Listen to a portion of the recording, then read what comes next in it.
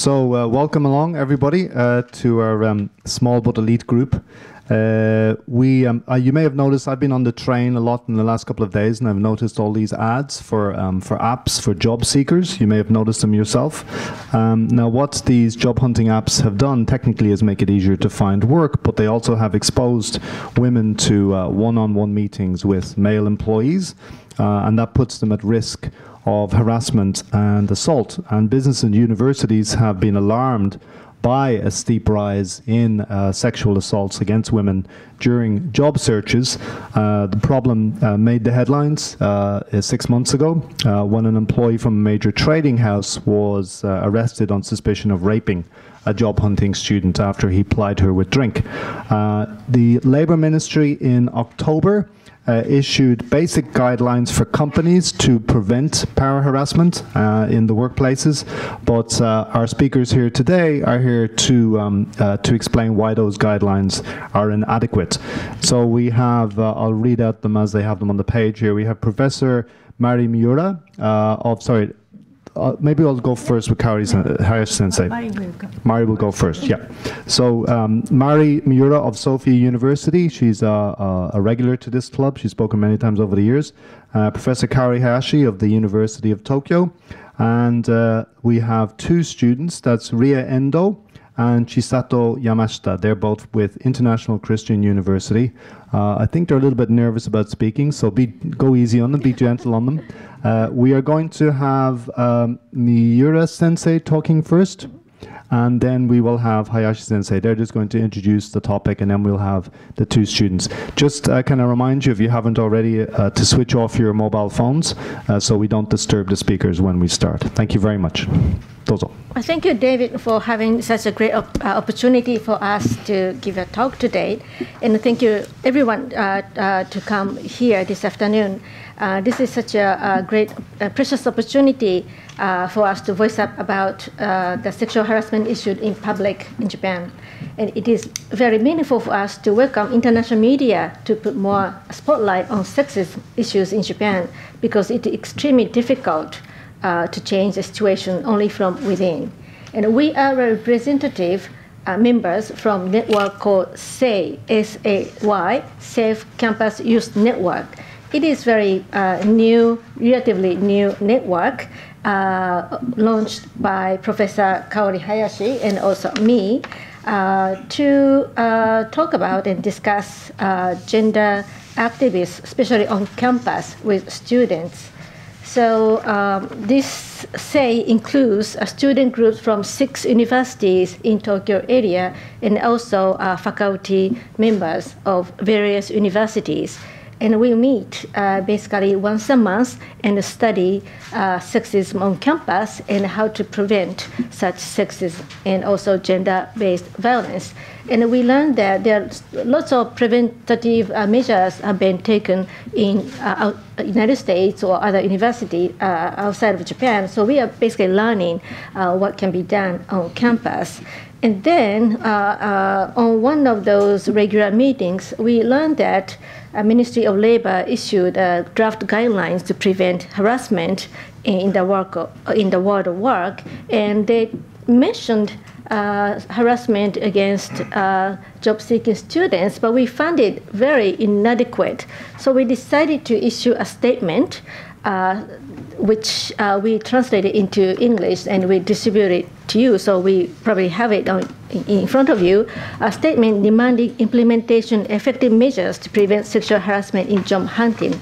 So we provide some information about the realities of sexual harassment against job-seeking students, and also we talk about the structural problems behind sexual harassment. And we also call for specific demands to Ministry of Labor and also companies and universities. So that is why we decided to have this conference to discuss and explain the statement, also other students' actual voices behind our issue of this statement. So Professor Hayashi is going to explain more about our conference. So because we want to make this problem, talk about this problem in the public, today we have two courageous students here, and they will explain the problem of sexual harassment during the so-called shukatsu, or job hunting in Japan for university students. And please understand that these students speaking up in front of the camera can adversely impact their prospect of future job interviews and careers. It is extremely challenging for students in Japan to publicly problematize this issue because potential employers exercise enormous power over them. Nevertheless, these students have come forward today because they want people from all over the world to pay attention to this sexually abusive practice in this country. They are going to explain to you why they are doing so. And let me briefly define the shukatsu sekuhara, or harassment during the so-called shukatsu or job hunting in Japan. Sexual harassment during job hunting is to be mentally, psychologically, physically, or financially abused, insulted, hurt, neglected, or negatively impacted in such a way that the victim is denied their identity, ideology, or rights during any point of the process of job hunting, including internships and training periods. So now we would like to introduce these two students. Chisato will now explain to you what she has experienced and what she has to say about this problem. Thank you so much. I'm Chisato Yamashita, and I'm a feminist activist. And today I'm sitting here as a feminist activist, and I'm also like one of the member of say community which has been holding the study session. But more importantly, we came here to rebuild the sexism in Japan, and we're sitting here as women, as students, as activists, and as a nation who are living in this liberal democracy system, and we really appreciate this opportunity in order to change that, because we really need the support from all over the world, and I want anyone to support our activity as feminists, because it's really extremely hard to be feminist in Japan, and there's tremendous huge amount of backlash in Japan here. Before moving on to my main point, I'm going to be explaining we're from SEI, but also at the same time we're members of Voice of Japan. And Voice of Japan is an organization launched by Kazuna Yamamoto, who spoke up about women objectification issues published by Japanese sexual tabloid magazine. And I think you may know about the. Are you aware of this? Thank you. Just for people who aren't aware, it was SPA magazine, wasn't it? Which a year ago or so, over a year ago, published a ranking of universities according to the sexual availability of female students. And you, as I understand it, the protests had that issue taken down, so they succeeded. Yep. And we're from International Christian University, so-called ICU branch, and that is the branch in ICU campus which is attempting to make the university campus safer and open to more diverse students. And it is very important that foreign media broadcast the situation of Japan, as this Japanese sexist system has been deeply rooted in this society, and there's social pressures, there's huge amount of social pressures which do not allow media to make sexual issues sensational. Foreign broadcasting would definitely help to create criticism toward Japan and this social structure whole attitude, and it has more potential for the whole Japanese political system to face sexual issues more seriously and critically. And before moving on to my point, I want to clarify that we're students who are not willing to do this type of job hunting system in Japan. That allow us to stand here and sit here and talk about this, because as she explained, it's really hard for the victims or actual students to voice up. And so there's not much possibility that of us being the direct victim of this sexual harassment during job hunting. However, we live in a very sexist country, and we are the victim, and we are always being exposed to this gender discrimination in Japan, and socially, politically, and economically structured. And we believe that it is natural to voice up about this issue as women and students, as feminist activists. It's kind of redundant, I'm sorry. But we really want to reflect the voice of vulnerables in the society. And furthermore, we're just sophomore students, and but some of our friends have already been the victim of sexual harassment during job hunting. That's why, and also that is one of the reasons why we're demanding to take specific and more convincing actions to the government, companies, and university who have never done enough to prevent no more harassment, especially job hunting, and in any sexism issues. We're not satisfied at all about this Japanese whole society's stance to sexual issues. I will be talking about what is going on within the job hunting. According to the survey conducted by Business Insider Japan in February, nearly half of all of job hunting students have experienced sexual harassment. This is huge. An article issued by them in November included a testimony that wrote, I'm going to be explaining like a lot of devastating stories from the victims and who gave the voice of Japan their voices. And I was invited to an employee's house with an excuse that he would show me his notes that he kept during job hunting. And I was forced to drink a large amount of alcohol. I was not fully conscious. He touched my body and graded it, made many comments that denied my dignity. I could not really do my job hunting anymore because of this incident of sexual harassment. And there are tons of more. An employee that I met through a job hunting app invited me for dinner and touched my body inappropriately. And he asked my address several times, saying that he would check and correct my entry seat at my house. And others saying, when I was sitting, an employee tried to look inside my shirt from above during especially internships. And the other is saying, I was forced into a sexual relationship with the woman in charge of human affairs. So there's a male victim too. It was my first choice company, so I reluctantly agreed.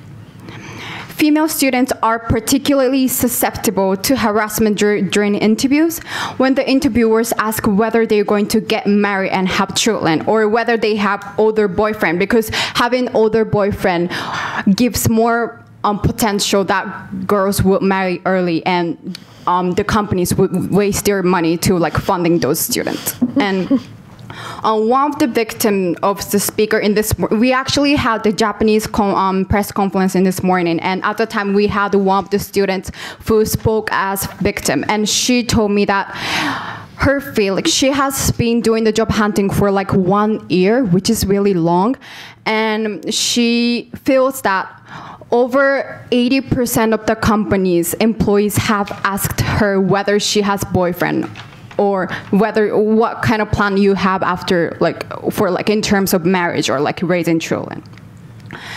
And we believe that this is a reflection of heavily gender-biased patriarchal social roles enforced on and internalized among men and women. So it's even hard for women to realize in what kind of situation they're placed in society. And it's really hard for them to question the whole society system, because the Japanese education is just teaching them to not question the power, not question the authority. So it's really hard to like question the status quo in the first place for them. So I'm going to be explaining what is job hunting like in Japan. And after that, I'm going to be talking how it is actually getting changes and it is making more black box for students. First, what is job hunting in Japan? Job hunting or job seeking, which is called shukatsu in Japanese, starts early on for students, mainly their junior year, as they start to attend seniors and workshops. It's not uncommon that some of the students started to worry about building their stable career from freshman year. And the Keidanren, which is the Japanese Business Federation, decides every year the recruitment schedule. They have really strong power in Japan. And after or just before entering senior year, students start applying for companies by handing in so-called entry sheets or application essays, considered a vital step in job hunting. University hold workshop for writing entry sheets, and many students use alumni visits to have their essays checked. They then go through interviews and group discussions until they win naite, which is job offers in Japanese, and of post-graduation employment, and start working in April. In Japan, the status of being new graduate is considered very important in looking for a job, because many companies mostly employ only new graduate, or at least within 1 to 2 years of graduating. This is also a reflection of how Japanese culture values the youth and being young, like in terms of age, rather than how much ability they have or what they can do. And especially women are the victim of this all the time. Women are expected to be young and look young and stay young. That is sexism is Japan in Japan. And if students do not work immediately after graduation, it often ruins their promising career path. And there's strong stereotype towards those people who didn't start working immediately, and they received a lot of pressure from family and friends and society. In short, job hunting is a significant activity that influences our society whose lives as a student. And I'm going to be talking how it is actually getting changes, and it's getting harder for students to get out of this system. Keidanren, the business federation, recently removed the recruitment guidelines, and popularizing of the internet and job hunting apps complicated this recruitment process, because anyone can access to any student through internet without the intervene of the companies, so it is getting more complicated. And there are now multiple means of job hunting, such as visit to the potential employers by using those job hunting apps. And its system is actually and almost exactly like dating apps in general, and their apps and also like most of the employees who have signed up for those kind of app are male, and they're not actually showing their real name. They are showing their face, but we can't really tell whether that's the real picture or not. And a lot of them write this like life lesson or goals, which makes it harder for students to make judgment whether they are good or bad. And there are actually apps which only female students can sign up. So we really think that some of them are targeting to and intended to like meet female students. And internship hiring has been really common these days, which is recruitment through internships. And the referral hiring has been also, and also alumni visits and recruiter system, where younger employees recruit students. So not the HR who is in charge of choosing people and choosing employees, but just fresh workers who has been working for only like 2 to 3 years. And one of the victims from this morning told me that you have been working at one company for like 2 years, and just because someone from the same university that you came from, you are asked to do their interviews. So we are saying that they're not trained to know and be aware what is sexual harassment or what is harassment in general. And and this means that job hunting includes a wide range of means other than job interviews. Therefore, the actual job hunting period has been very long and intimate, because how much they're intimate, or how much the individuals, employees think they're good enough to be in this company, has has become more important criteria to judge who they should put into their companies. I'm going to be talking about why sexual harassment actually happens here. The employees of the companies are aware how much desperately college students want to find a job, because they have been through the same system and they have been through the same social pressure that they have to get job immediately. So they know the pressure.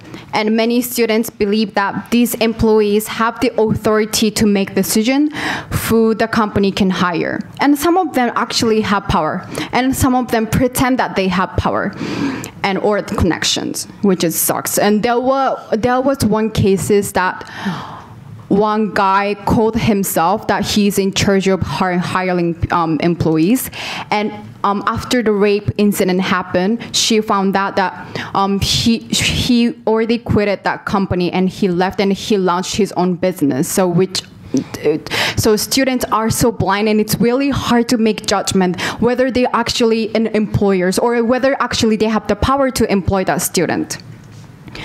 And employees can take advantage, and they do take advantage of that power relationship and make it look as they have the power to sexually harass the students, including sexually assaulting them and raping cases.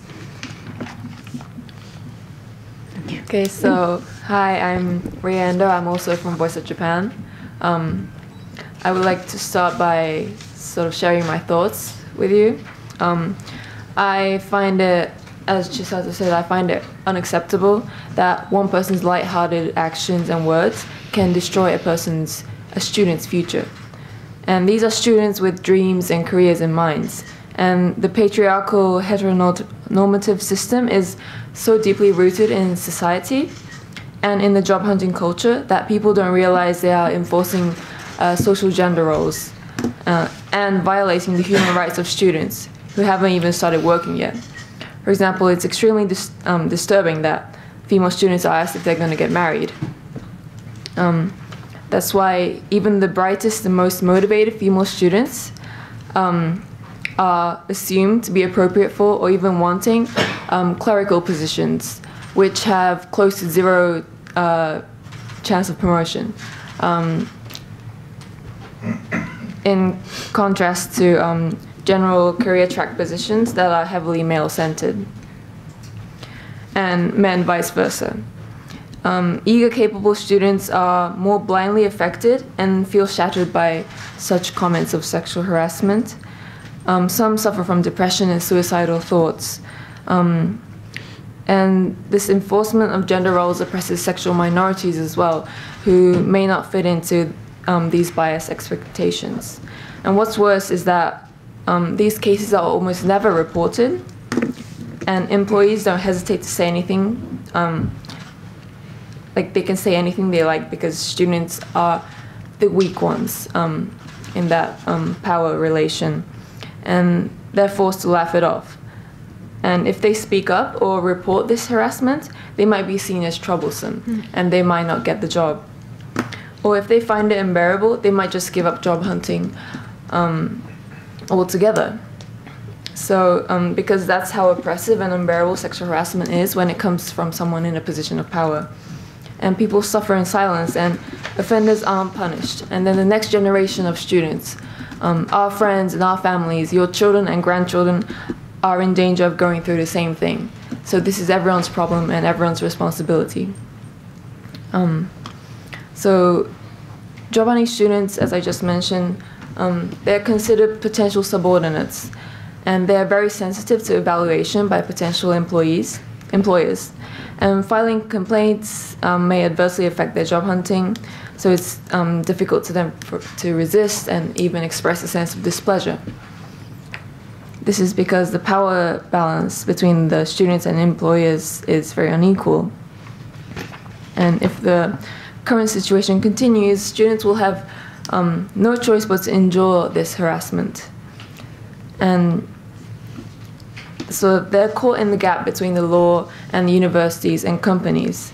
And they have close to no legal rights because job hunting students are not legally workers employed by companies under Japanese labor law, so they are not eligible to be protected by the law. And for that reason, most students who experience harassment cannot even seek advice or take legal action. The ILO Convention on Violence and Harassment includes job seekers and job applicants in their definition of workers, which provides them with legal protection. So this demonstrates how narrow the range of application of the labor law that protects workers is in Japan.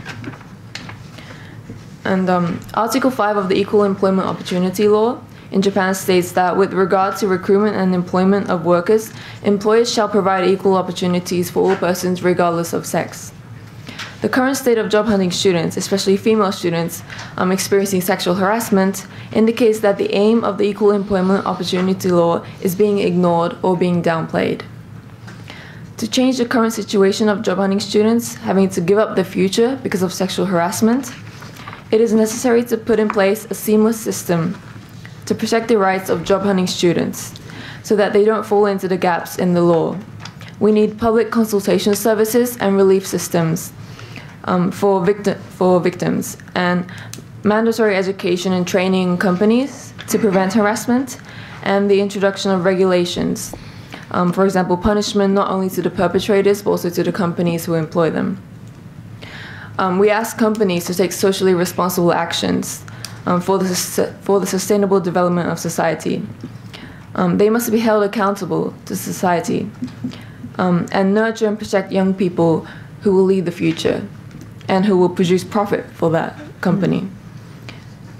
It is unacceptable that young people are not able to work in the desired path or even to work due to sexual harassment. And so practicing corporate social responsibility is beneficial to corporations as well as to the general public. In addition, the lack of support systems and information sharing about such support for job hunting students by universities is a serious problem. It is an educational institution's obligation and duty to create an environment where students can concentrate on their studies and provide appropriate guidance on pursuing their careers. In recent years, universities have actively added internships to the curriculum and have outsourced career education to companies. Under these circumstances, universities must establish support systems that students can use to report sexual harassment and get much needed help.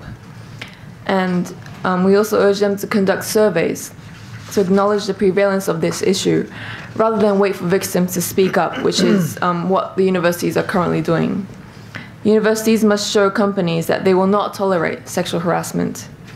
And no one should be forced or persuaded to tolerate sexual harassment anymore in the job hunting culture. Well, thank you very much for everybody for speaking. Just on a point of clarity, you said in your handout that 50% of job hunting students have experienced sexual harassment during job hunting. I assume that means male and female students. It's not just female students, right? Oh yeah, it's not just female, but most of them are. Most of them are female. Yeah. Okay. Well, we will open the floor up to questions from the working press first, and then to the whole room.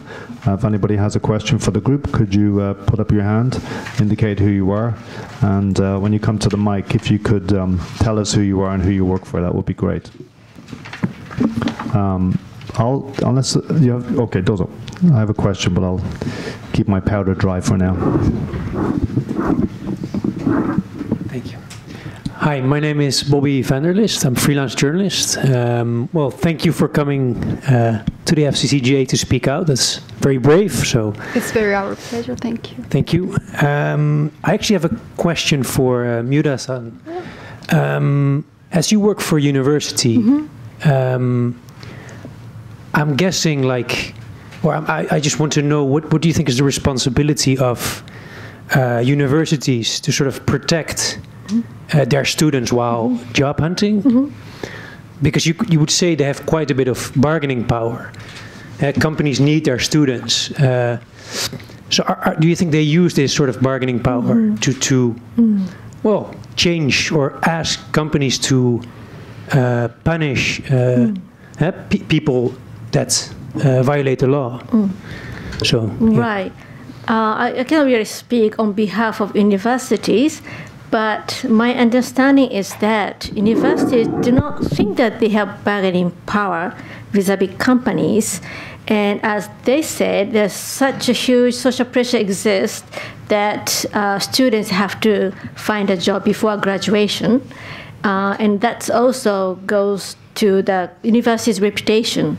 And usually universities disclose the percentage of students who already acquire a job before graduation or upon the graduation. So universities do care about those rates of job hunting.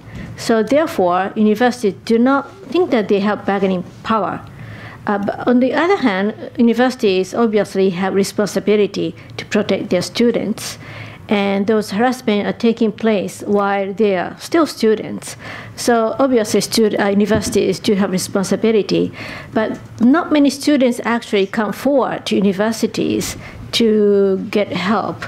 And students think that that's really outside of education. This is really between students and companies. So therefore, students do not think that they are protected or they should be protected by universities. So there are only a few cases that students actually consult harassment helpline set up at universities. And my university or some other university, they don't really get any concrete case of job hunting harassment yet. So therefore, they don't think that they have to take action. And this shukatsu or job hunting sexual harassment have been reported since around February this year. So now university realized that this problem exists. So now they just realized that problem.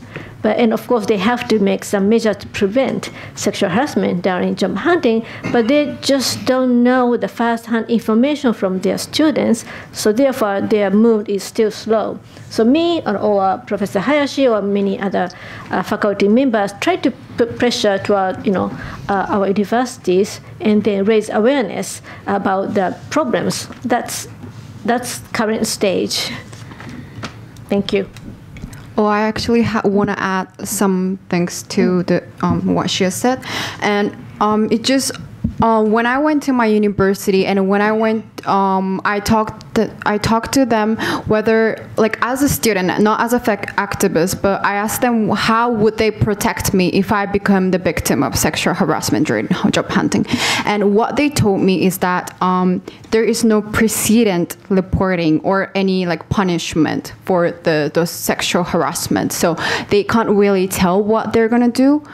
And at the time, I asked them what they have done, and they haven't really done anything because there's no report from students. And that is because they're not actively working on revealing it. They ask like some questions to the students who have been going through this job hunting process, but they just add this like as a last question, they just add small box to ask, did you have any troubles like during job hunting?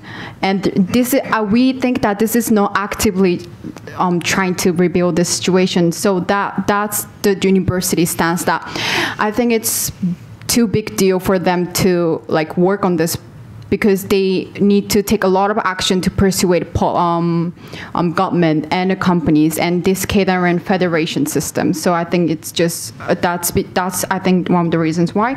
And also just in general, like Japanese university, mostly none of this university has been actively working on to eradicate the campus rape or sexual, like spreading the idea of sexual consent. And mostly like no university provides like mandatory gender education to students. So I think just like university system in general are not aware of this, like the whole sexual issues. So that obviously doesn't motivate them to work on this like sexual harassment, this specific issues either.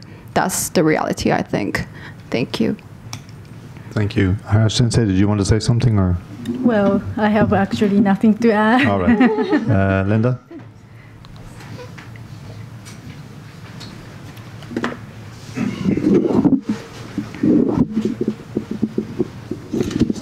Linda Sieg from Reuters. Thank you all for coming today. I'd just like to check a couple of facts. One is Yamashita-san and Endo-san, you're both sophomores, and how old are you? But more importantly, what I'd like to know is, have you presented this demand to the Labor Ministry? Did you do that today? No. Not yet. Are you just planning to do that? No, we just put on the web, but we didn't actually hand it to the ministry yet. And we're going to hand this to Ministry of Education later today. Later today, okay. Who at the ministry? What level? Ministry of Education. We don't know yet. You don't know yet? Okay, but later today. Okay, so you don't know the reaction yet? No, not yet. Have you spoken to any members of parliament, for example? Do you have any support from politicians? Yes, some politicians. Such as? Fukushima Mizuho from Socialist Democratic Party, and also Yoshiko Kira from Communist Party.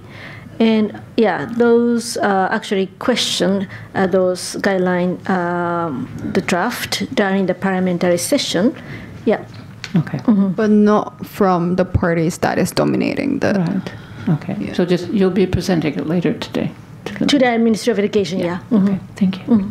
Thank you. Thank you. Any more questions on the floor? Oh, sorry. Your age? 19. 20. 19. Yes. Those occurred. It's a small group, so we can be free with free questions. No, I'll start with one.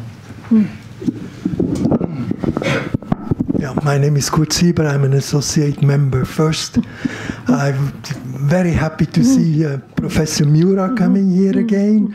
She was giving us a fantastic presentation in February about gender equality, and we hope to see you again. And actually, I met Professor Hayashi by chance last week at the German Institute, and I didn't think that we would see you so quickly at the Foreign Correspondents Club, and we really hope that you will come again.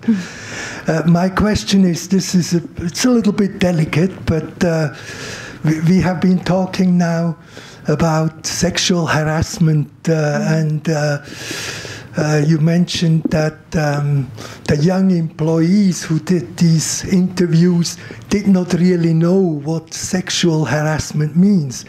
And I mean, just by common sense, I would say there is a very wide range of what is, considered to be the sexual harassment. On the worst side, we all agree that rape, obviously, that's which is a real, not only sexual harassment, it's a real crime.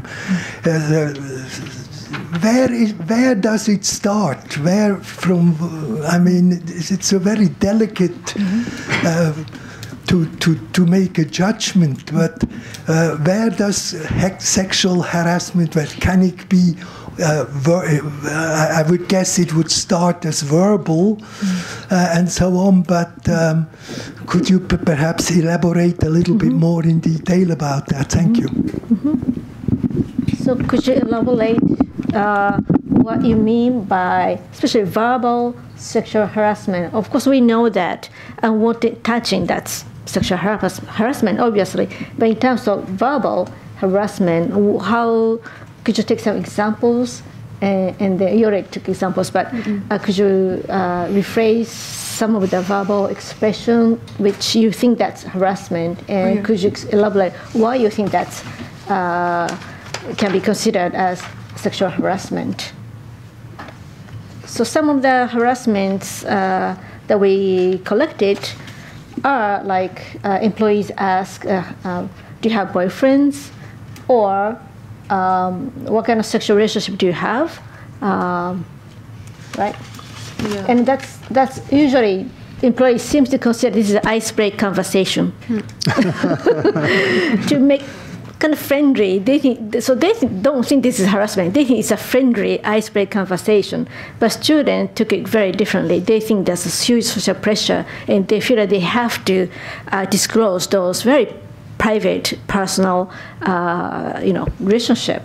Just to blur the lines a little bit, what if an employer asks you about your marital status? Which, if your employer asks you if you're married, genuinely sort of inquiring whether you're going to be available for work at all times or whether you have children, is that considered harassment as well? Do you think that way? I think so. Yes. They think that way. Yeah, well, asking a female student if she has a husband sort of assumes that that female student is heterosexual in the first place. And it can deny that female student's sexual freedom, because it might be taken to mean that that student is going to quit their job when they get, if they're married. They are more likely to quit their job. That's what the employer might assume, and then they might not decide to hire her because she will not produce sufficient profit for the company. So I think that is a form of sexual harassment. Yeah, exactly. I think so. Yeah, I agree with her. Oh, yeah, and also like they're just targeting the female students. So I think that's like official sexual discrimination. So the same question wouldn't be put to a man? Yeah. Right, okay. Any other questions on the floor?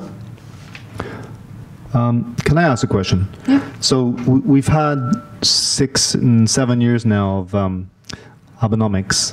One of the the headlights of Abenomics has been womanomics.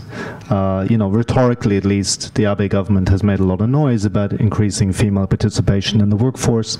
And there, as I understand it, there are more women in the workforce, yeah? The economy has pulled many in. Are we on the cusp of this is probably to the sociologists on the table, but are we on the cusp of a major upsurge in sort of not just female participation, but the fight back against sexism in the workforce, do you think? Well, I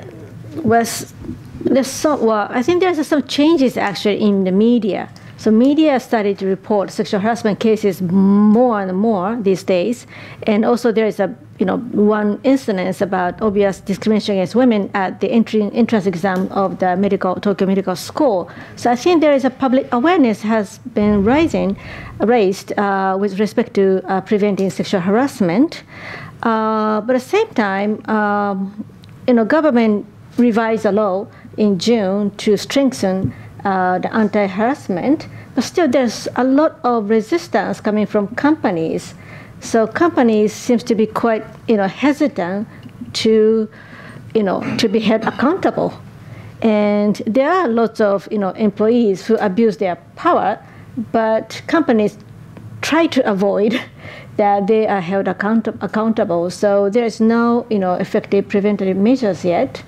And then government is quite, company friendly.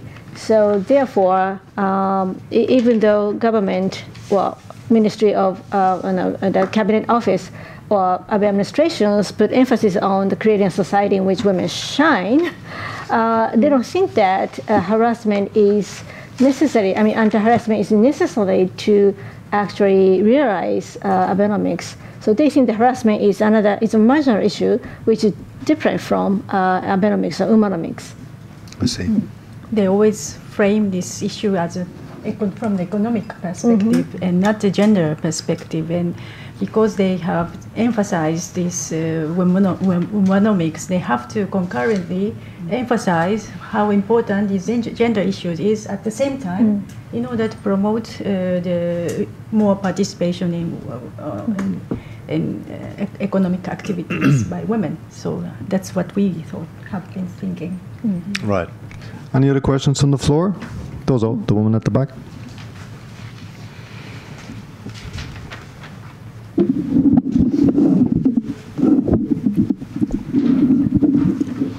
Hi, thank you very much for all of your comments. I actually have 3 questions for you, if I can do that. First of all, Can you identify Sorry, yourself? my name is Vicky Bayer. I'm a professor at Hitotsubashi University and a freelance journalist. First of all, I hear you to some degree saying that universities are, I don't want to say to blame, but have partial responsibility for this situation. And at the same time, you've mentioned that a big piece of this problem is the prevalence of these online apps that allow people to independently engage in job searches. So it seems to me that the people who are using these online apps are, in a way, trying to circumvent the traditional university sponsorship of job hunting and engage in independent job searches. And I'm just wondering, in that case, why blame the universities for this problem? And really, if people are independently using these applications outside of the university system, what is it that a university can do in that case to actually keep students safe? And I'm wondering if you have perhaps developed some kind of proposal of concrete actions that you would suggest that universities undertake. And if so, could you share what some of those concrete actions might be? That's my first question. Dozo.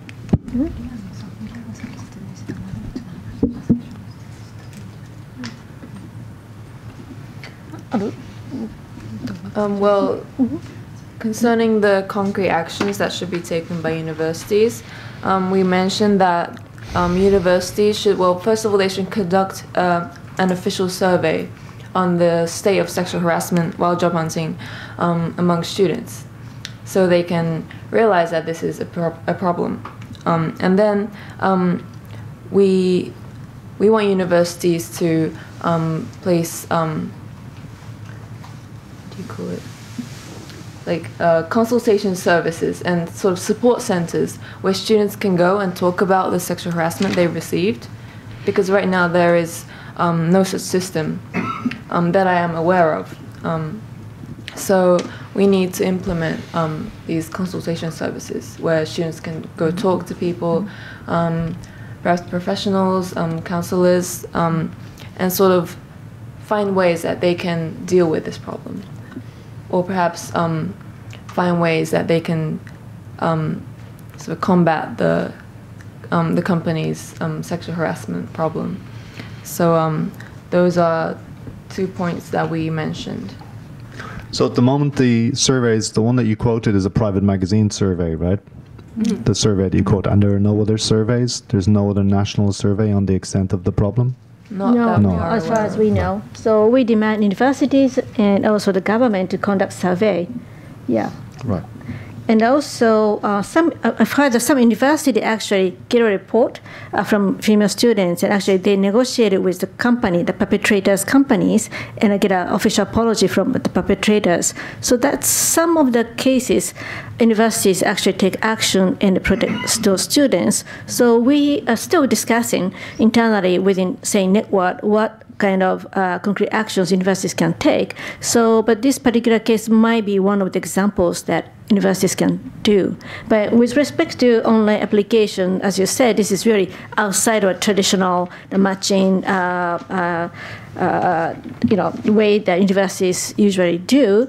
So this is a collective responsibility, I think. So universities and also Ministry of Labor and also Keidanren, so all those, and maybe Ministry of Education, those stakeholders need to actually think about what to do. So we don't think that universities do bear the whole responsibility, but everybody's saying that we bear the just partial responsibility, and as a result, no one actually make any action. So we are calling for, this is a collective issue, so we have to actually sit together and discuss what can be done. And we are still discussing and studying what would be the concrete and also effective measures. And I think at least the university can unanimously make a statement to combat against such a type of sexism towards students, because universities nowadays introduce more and more, for example, the internships, and so they have in their curriculums also the internships, and send students actually to the workplaces, and they have interactions with people outside universities, and some of the victims we have also heard are not only that during the job hunting process, but also during the internships, and that has been also problematized quite in the last years. So I think, and also like the teachers' internships. That's been always in the history of in the education pedagogy. Then they always introduce this internships. So I think universities could first make a clear statement that it is not acceptable to make use of these opportunities and do some sexual harassment against students. That's the least they could do. But I think because of this, they feel partially responsible, or they don't feel responsible enough. They don't take any actions, and we are now considering how we can make them aware of these problems more, because this is a very structurally oriented. Yeah, and also... Sorry, I'm just aware of the time here. We have 4 minutes left, and you have 2 questions, so... try and get your second one out, and we'll see how far we get, Joe. Okay. Well, my second one is that you've also mentioned that these apps, it seems that the people on the employer side using the apps are sometimes not actually representatives of the employer, and they're sort of behaving independently and possibly using the app as an online dating service. And I'm wondering if you have any concrete ideas for advice to companies on things that they can do to stop that sort of practice without actually harming people's job hunting experience. Have you thought about that?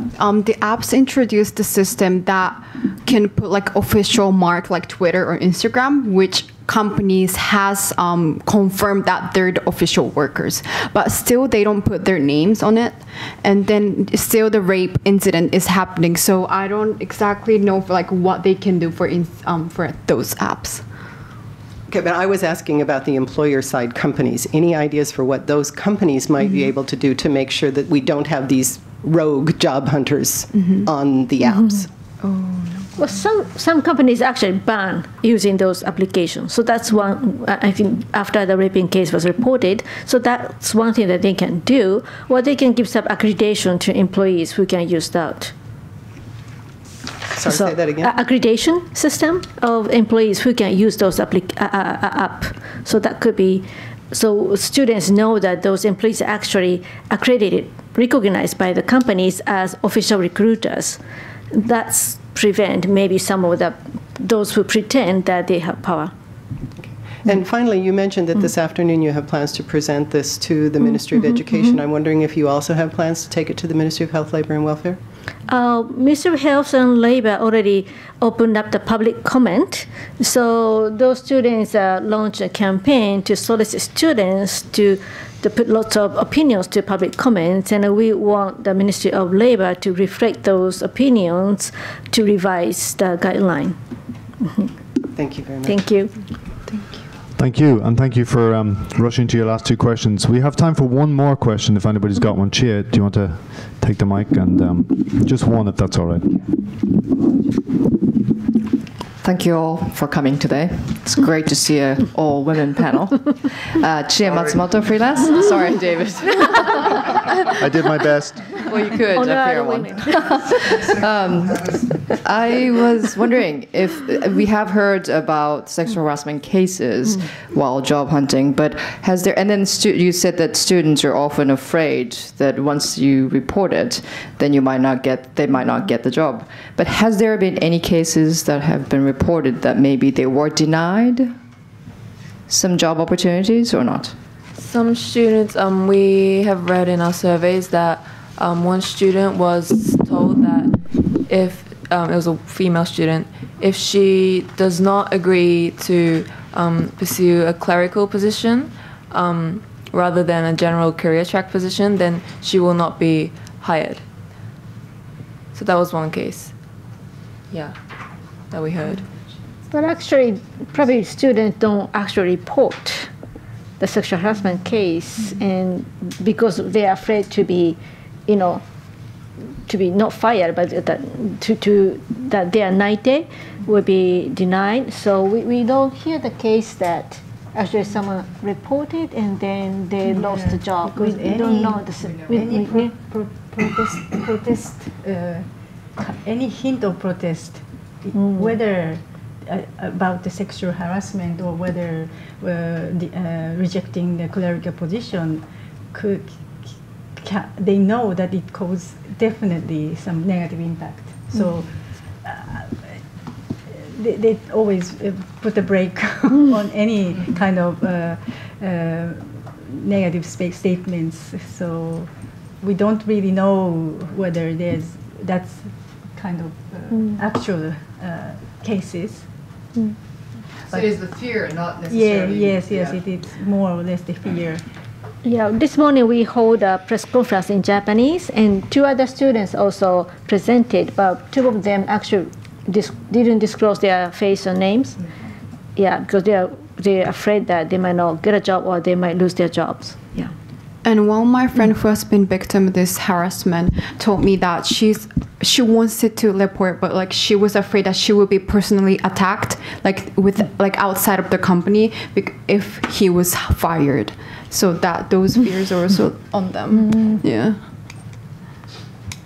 Right. Well, it's a very murky area, and the lack of a kind of national survey on the extent of the problem makes it ripe, I think, for an investigative journalist, right, to go and hunt around and see what's going on.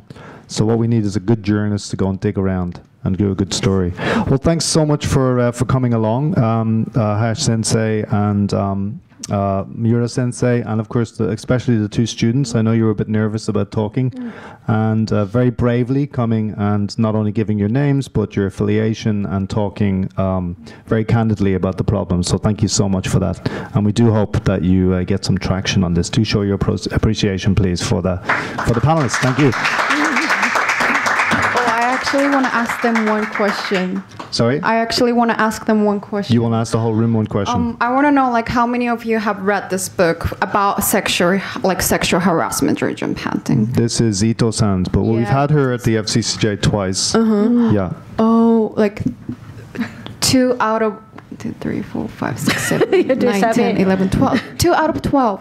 That's great, because in this morning we had a Japanese press conference and there were 30, exactly 30 reporters who came there, and only 3 of them read this book. Although they're reporters, and like they were put in an almost very similar situation, but they're not reading this book. So I am so happy that they're a bit more percentage. What was the ratio of the gender in Japan? Probably mostly. Only women, right? Oh no, there were 2 women and 1. 2 women. And 1. And also, out of 30 is more women. Because that includes. I also wanted to ask like cameraman, like camera guy, because they were like obviously the ones working in media, so that includes non-journalist people too. Well, one of the reasons why she wrote the book was because she couldn't get any traction in the local media. That's why she wrote it. That's the way she explained it to me. The story wasn't picked up. Yeah. Thank you very much. Thank you so much.